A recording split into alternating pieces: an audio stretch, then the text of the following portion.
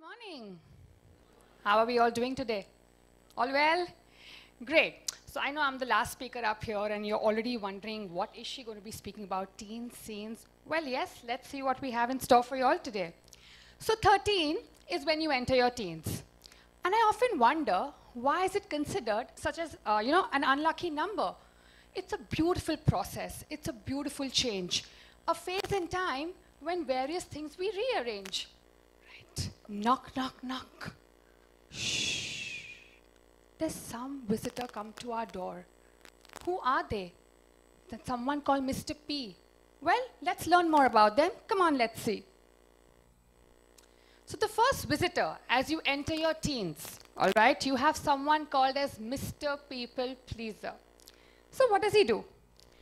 You know, when Mr. People Pleaser knocks at our door, he brings us a lot of pressure, a lot of stress, a lot of tension and anxiety. When we are younger, before we hit our teens, right? That's when we are, say, 5, 6, 7, 8, 9-year-olds also. We like to play with everyone, right? We are not bothered about who's this, who's that, what is this girl doing, what is this boy doing, nothing. We're just wanting to play. Am I right? Yes. But the moment we hit that threshold of entering our teens, we want to feel a sense of belonging. We want to feel a part of a group. We want to feel accepted, not neglected, right? So what do we start doing? Pleasing. We start doing things which are out of our comfort zone, which probably we don't like doing, but because I want to get into that group, because it's the so-called hep group and I don't want to be called the uncool one, so I'll start doing things that start pleasing. I see that little smile on your face there. Yes? So yeah, we start doing that. But have you thought of it? What eventually happens? Negativity. We start feeling a brain drain. There is like a battle of emotions going in our minds and heart. Why am I doing this? What am I doing this for? So why? Oh, why? Well, it's time to say goodbye. Say goodbye to Mr. People Pleaser. He doesn't have to be knocking at your door anymore. Instead, what are you supposed to do? Start thinking. Take a deep breath. We all have our individual talents. We are all unique in our own special way, right? We all have potential. I'm sure the lockdown has given us millions and loads of opportunities to think and recoup out of something. So find that hidden talent of yours, which is buried deep down. Find your uniqueness, find your strength, unlock it. And you'll see, automatically you'll be attracted. You'll attract that group automatically with your prominent personality. You don't need to be people-pleasing anymore. It's your charm, your uniqueness, and your individuality that will help you. And as you grow older, as your friends, your friend circle becomes smaller, do you think why? Just think about it. You're reaching towards your goal, your strengths, with your strengths, right? You will lose friends on your way. And that is why a Bugatti has 2 seats and a bus has 30. The next person who comes, she's Mrs. Fit knocking at your door. This lady gives me a major complex. She's nagging me all the time. Eat this, eat that, don't do this, don't do that. Oh, that's so much fat going down your waistline. Oh my God, and I go crazy, right? It's so there. We don't know what to do. We all want to hit the gym. We want to go for Pilates. We want to go for this class, that class, just to look good on the outside. The macho fit of having that perfect body. Happens, yes.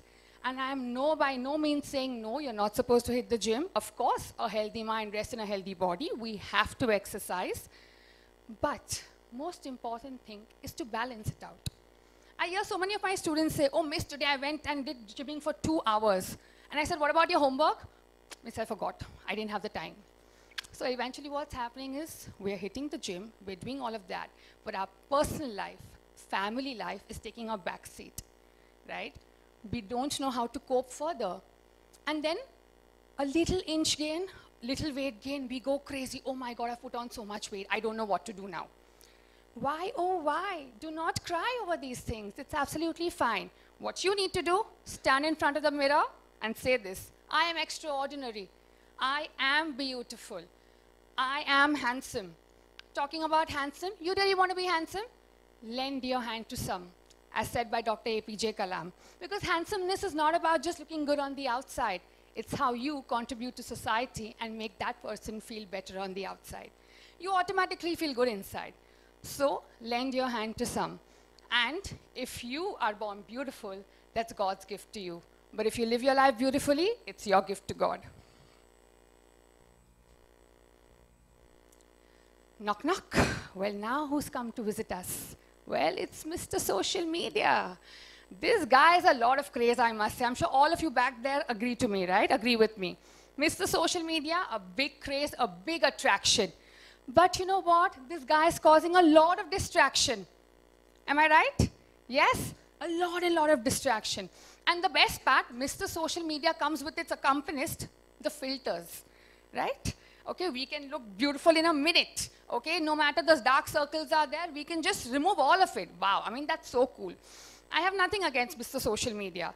But you know, when sometimes I talk to my students or I ask people also around, what did you do the first thing when you woke up in the morning? I would expect, oh, you know, I had a glass of water, I did some yoga, I listened to some music. We checked our phones. And I asked them, why did you check your phone? Oh, I had to see how many likes I got last night after the picture I posted. Okay? So those likes, those comments become so important for us. And what happens, this Mr. Social Media, no, he can't keep anything in his tummy. Earlier, before social media was much prevalent, we had secrets, right? We used to love to know a secret. And then we would say, shh, don't tell anyone, don't tell anyone. But thanks to Mr. Social Media, his tummy is big. Everything has to come out. So people exactly know where you are going, what you are wearing, what you are eating, when did you have a glass of water, where did you check in, everything is out. Now I want to ask you, is this really required?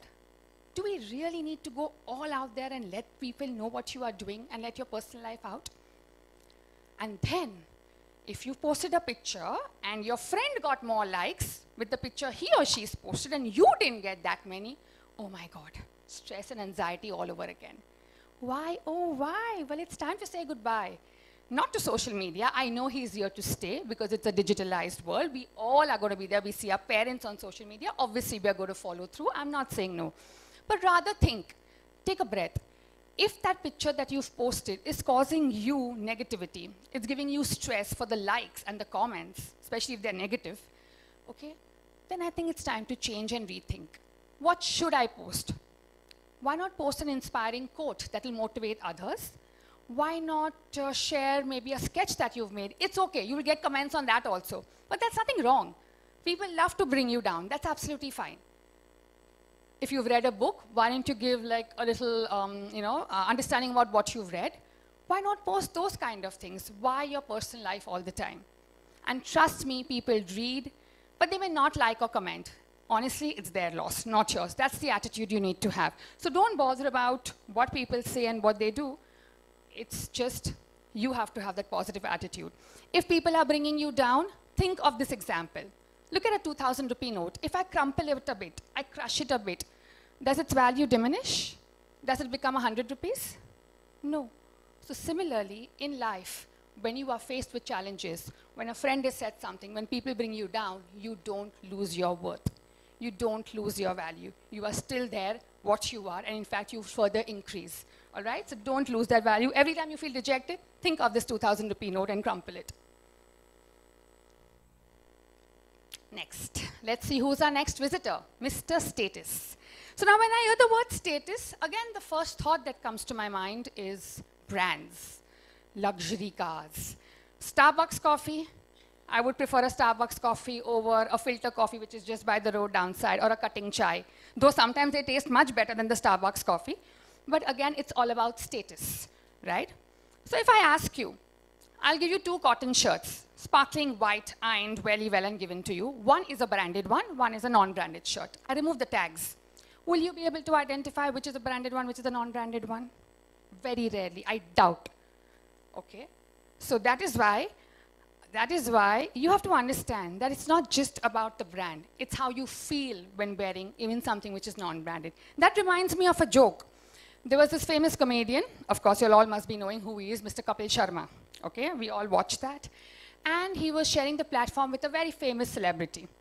The celebrity was asked, ma'am, where do you get your clothes designed and stitched from? So she named a famous celebrity designer. And then Mr. Kapil Sharma was asked, so where do you get your clothes stitched and designed from? So he said, the tailor next door. Immediately everybody started laughing. To which Kapil Sharma replied, वो celebrity designer थोड़ी ना खुद कैची लेके उसके कपड़े काटता है.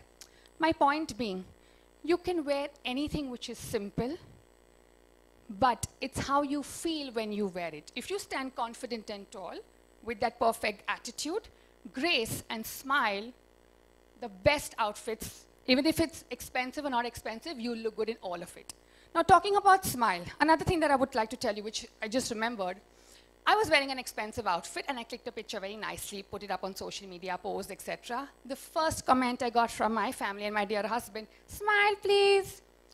I was like, okay, that made me think and realize that no matter the expensive outfit, but what was important is that smile, the right attitude. So next time, if you are having an argument of, no, I don't want to wear an unbranded thing, remember GAS. Well, I know what else you could be thinking, not even the brand, but adorn yourself with grace, attitude, and the right smile. Let's see who visits us next. The last visitor that we have for today, Mr. Stress. Yes, I again see a lot of mumbling and murmuring happening over there because you can all relate to Mr. Stress who visits us. And why would I say only teens? It's all of us, even adults. We all go through stress. Khane mein kya banana hai? Oh, for tomorrow's party, I don't have an outfit to wear. Exams are coming up. Mama has stress. Papa has stress. Everybody's stressed. Stress before coming and giving this talk also I was. It happens. We all go through that stress. But let's think of it. Is this stress going to enhance my output? Is this stress going to help me in any way? Then it's good. But if it's not helping, then why, oh why? It's time to say goodbye to Mr. Stress. But again, like I said, Mr. Stress is here to stay.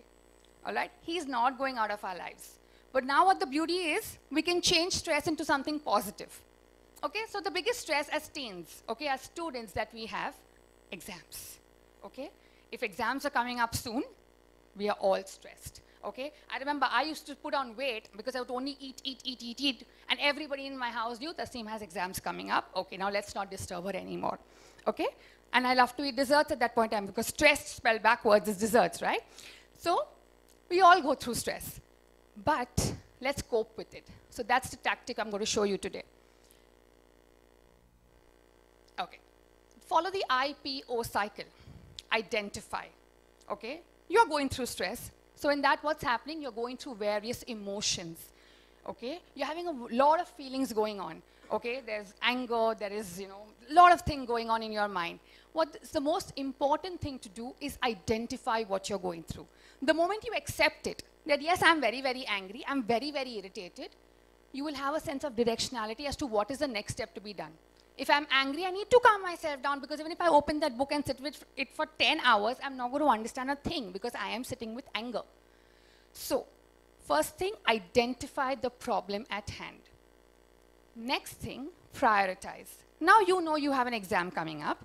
Prioritize. I have only 10 days. I have 3 chapters to go. All right? What is the first chapter I'm going to take up? So, prioritize your work, what you are going to do. Next, you need to organize. Now, once that I know I have this chapter to be completed, it's a 30-page long chapter, I have to organize myself. I have this class, this tuition, that thing happening. All of that left aside, I have to organize myself. I know it may sound cliche, but timetabling, scheduling works wonders. We have to do that. That's how you organize yourself. So you got to identify the problem at hand, prioritize what's the next step forward, and then organize what you're going to do. Remember, a pencil. Take an example of a pencil. To be able to use that pencil, what do? We have to sharpen it.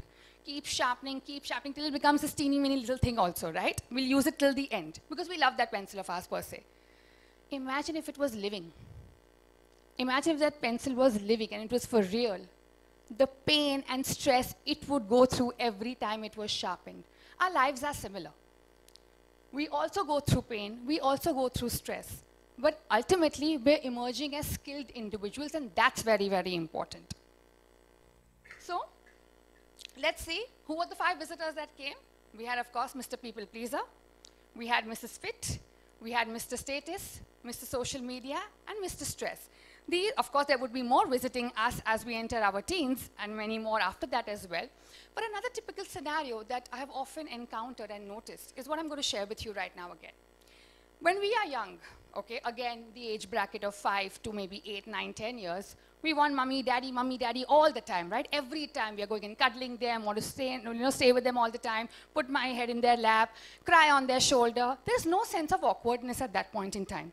Mama, give me food, dad, take me out for a drive, all that we do. Moment we enter the teen threshold, I don't know what happens. We start taking a little backseat for the simple reason because everything is revolving around friendship now. Because everything is friends, friends, friends. Starbucks is only to be visited with friends. Nah, we can't take our parents over there. What will my friend think if I go with my parents on a Sunday or if I go with my parents for a holiday? Sometimes this is a scenario that pops up in our minds. It may not be with everybody, but generally this happens many a times when you enter your teens. So here what I would like to share is, again, there's nothing wrong with having friends and getting out with them, but it's important to again balance. If you enjoy that Starbucks coffee with your friends, I think we balance it out by even spending some time with our parents. Because what happens is, when we are perpetually on that phone, texting, messaging, or, playing some games, we forget our parents are waiting to talk to us. They feel neglected at some point in time. So if at all, we've not given them that enough time, make sure you remove at least those 10, 15 minutes with your parents, grandparents, siblings, and enjoy that day with them as well. Because at the end of the day, they do feel dejected, they do feel sad, but not a word will they say, because your happiness means the world to them. And also remember, when you are upset, when you are sad, when you've got hurt, the first person you will run to is your parents, right? I don't think, very rarely will we call up a friend and say, hey, I'm hurt, come and meet me immediately. Very rarely, right? Unless parents are not in town. Yeah, so coming back, make sure we balance our friendship and family life and make sure both of them are going hand in hand. So on an ending note, as you mature into a teen, remember to add positivity, perseverance, and passion to your personality. Minus the stress, social media, and inferiority. Status and symbols are all just wants. Towards them, give limited or the least amount of reaction or response. Multiply your strengths by understanding your uniqueness and individuality. Inspire, motivate, and work for the betterment of society. Divide your weakness into brackets, let one not overlap and come in the way of your progress. You are the best just the way you are, confident, bold, your own kind of awesome, forever a shining star with immense knowledge and power. And I'd like to just end with a very short story that I just recently came across, brakes in a car. There was a professor who asked his students, why do we have brakes in a car? So the first student said, to stop the car, to reduce the speed of the car, said another student. Another student said, to prevent it from colliding into something. And similarly, the answers came popping up, and they were all around the same lines. The professor smiled, and he said, can I give you my answer? The students were very excited. Yes, yes, sir, we want to know what you think. So he said, the brakes in the car enable us to move the car faster. Confused? Yes, so were his students. To which he said, now imagine, I told you this car has no brakes. Would you even dare to drive that car out at a speed of 10 or 20 also? I doubt. We would not want to take that car out. But the fact that you know that there are brakes in this car, I will have the courage to speed and take my car move ahead with it, right? We would do that. So many a times, what happens is, there are brakes in life. We encounter a lot of brakes in life. People tell us something, friends say something, some negative thoughts, some negative comments come to us. And the biggest question, what do you want to become when you grow up? What is your pathway to success? All these questions pop up, right? Somewhere they make us stop. And we don't know what to do. We come at a standstill. But how about rather, changing this into a support system? Let all these negative thoughts become something positive. Let that play as a catalyst to you to enable you to actually take that risk and move ahead faster. So they're actually giving you a push. How dare he said that to me? Of course I can do it. I will move faster. So what happens when these breaks come in life? What is happening is you take a step and you pause, you take a step back, and then it helps you to leap ahead. That is why the breaks help you to actually reach your destination faster, safely, and quickly. So on an ending note, I'll leave you with some food for thought. The breaks in life, are you thankful for, or are you looking at it as a hindrance in your life? All the best, and thank you very much.